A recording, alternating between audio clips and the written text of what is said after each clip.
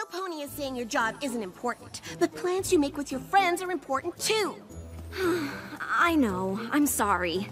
I shouldn't have forgotten. Obviously, I need to be available to my students, but that doesn't mean I can't help with all the things we have to do. Good. Great. So, what are all the things we have to do? Maud needs streamers for the decorations. Sunburst wants us to pick up a genuine pre-equestrian spring solstice chafing dish from the antique shop. Of course he does. Mudbriar wants a bouquet of flowering sticks, whatever that means. And I thought we were both looking forward to Mrs. Cake teaching us the secret recipe to her famous spring solstice cake. Oh, I totally am. But we could just buy a cake from her, right? We could, but then we'd miss out on baking together.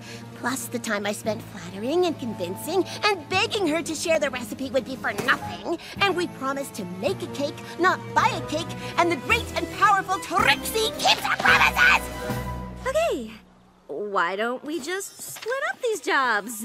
I'll get the streamers and the chafing dish. You get started on those sticks, and I'll be right back. You know, why don't I just hang on to this? Wouldn't want to forget the things I just said I'd take care of, because I am totally gonna take care of them.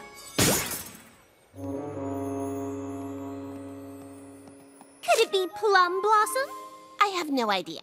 Oops. Sorry, Rose, but I need a bouquet of flowering sticks stat. I thought I was getting the flowering sticks. I'm still not exactly sure what they are. No one is. Right, got it. You get the sticks, I'll get the streamers.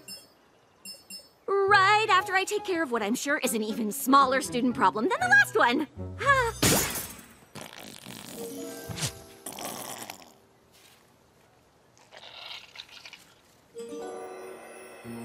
I think I have the shower thing under control, but I can't figure out how to describe a towel.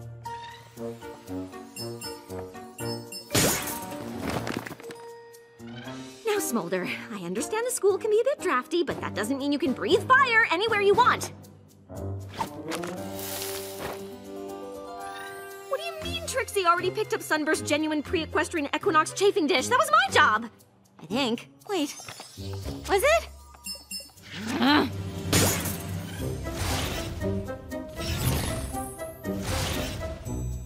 Alice, it's perfectly normal for a changeling to struggle with identity issues, but... Counselor Starlight!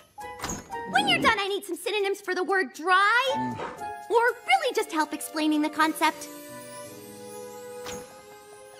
Wait, Mrs. Cake!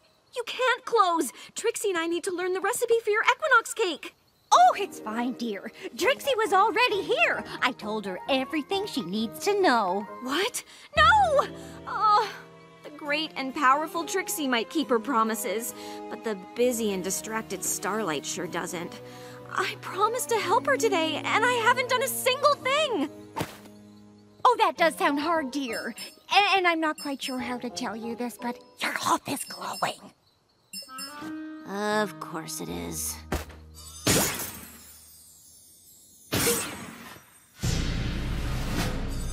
Trixie? What are you doing here? It's the one place I knew I could find you. I am so sorry about today. I'm just so busy, I know.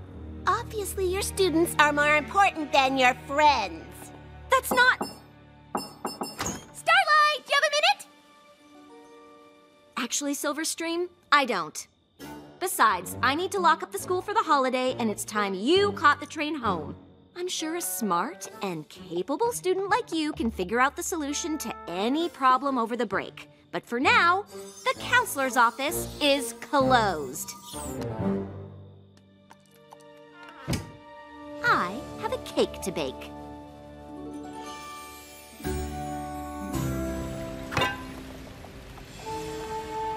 Yow! Is this cake supposed to be so sharp? I mean, it looks really interesting. Technically, it's not symmetrical or aesthetically pleasing. Maybe it's not the best cake, but we made it together, and that's what counts.